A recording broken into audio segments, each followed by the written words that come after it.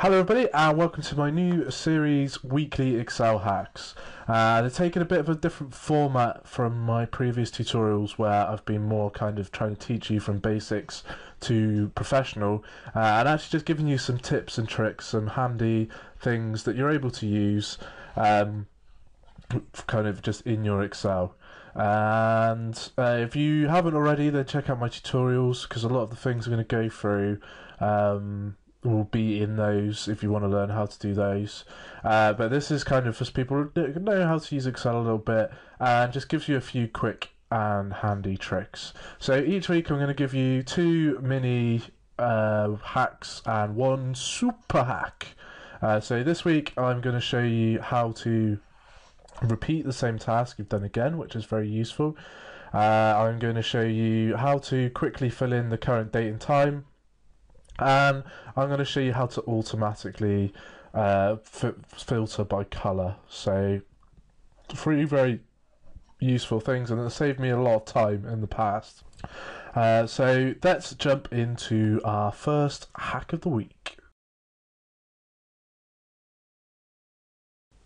So our first hack of the week is our repeat task hack, and this is one that I learned a while back now, and when I first learned it blew my mind because I was sat there colouring in all my cells like this: select one, colour one, select one, colour one, select one, colour one, select one, colour one, and then this guy who worked for Deloitte, fancy consultant guy, very friendly guy, came along and was like, "What are you doing?" I was like, "Well, I'm just colouring them in." He was like, "No, press F4.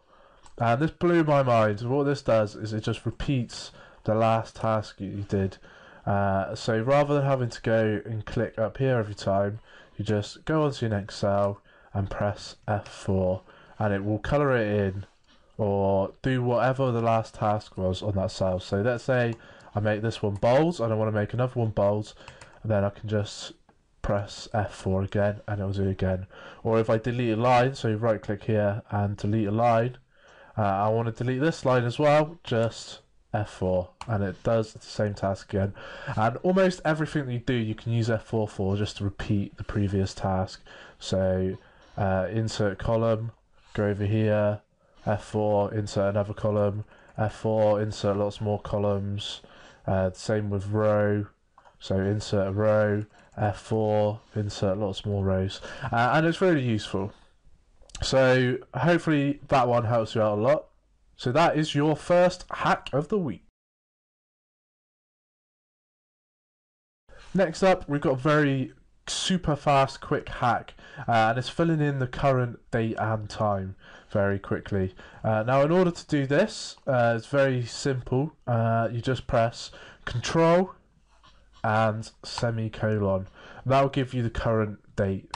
And it will just drop it in the cell. The beauty of this one is it works across all of Microsoft Office, so if it works in Word, it works in Outlook, it works in PowerPoint, so it's all really good. To do the time, it's similar, so just press Control, Shift and semicolon, and that will give you the current time. So current time for me is 9:13 on the 6th of May. To do date and time, you just do Control, semicolon to give you the date, press a space, and then Control Shift semicolon. What? Control Shift semicolon to give you the date and time. And the cell isn't big enough, just make it a bit bigger. So that is your super quick hack of the week. And it is the moment we've all been waiting for. It is the super hack. And I know we're all very excited about this. All my super hacks are going to do one every week. And they're all going to be a little bit longer and a little bit more complex, but probably arguably a lot more useful as well. So this week I'm going to show you how to use the Colorindex formula, and it's a custom formula I've made myself, so you are going to need to use a little bit of VBA, but don't worry if you don't know what VBA is or how to use it, you can just download it from my site. So if you need the source files, click on the link in the description somewhere down here maybe, or over here somewhere down in the description. You know where the description is. Click download on that. It will give you these files, and you'll have episode 1 as a spreadsheet, which is the spreadsheet I've got open here, and you'll also have this YPN color module dot basic or dot bas, and we just need to import this file into your editor. So press Alt F11, and then just right click on your objects and go to import file and select that file. We then have this YPN color module in here. For those that do know VBA, I've got 2 functions in here. I've got this first function, which is very simply just a custom formula that takes a range and returns the color index of that range.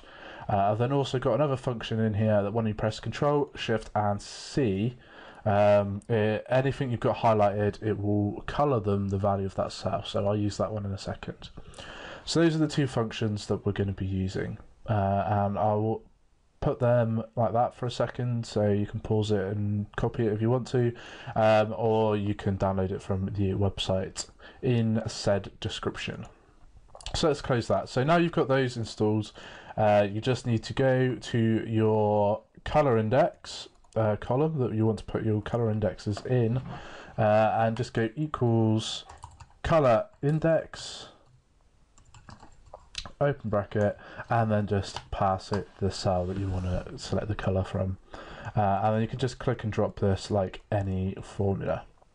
Now you notice here that my formulas over on this side that are count ifs that work off of the various color indexes now give me a little bit of data around which color is filled in. So often I've been sent data with people who've colored it in and gone, yeah, tell me some stuff about it now. I'm like, I can't, you've colored it in. But once I learn how to do this, it's great because we can put some stats behind it. We can also put it in a pivot table. So if we highlight it, go to insert and pivot table, and then now we've got our color index, which we can put in our table in order to give us some useful information. We can also use our second function. So if I highlight these and press Control Shift C, and it will just color those in for me based on the color. And again, in the pivot table, we can do the same thing. So Control Shift C, and it will color them in for us. And I'm just going to save that pivot table down in the Excel file you'll download as well. And that is it. So it's really useful for doing your formulas off of colors, creating pivot tables off of colors. In older versions of Excel, it's good for using with your filters. In the newer versions, you can just filter by color anyway, so it's not an issue. But in the older versions, you can't do that, so it's also useful for you to be able to filter them. And that is our final hack of the week. So if you enjoyed these, just please let me know what you think in the comments below. There'll be a subscribe button somewhere up here. There we go, around there.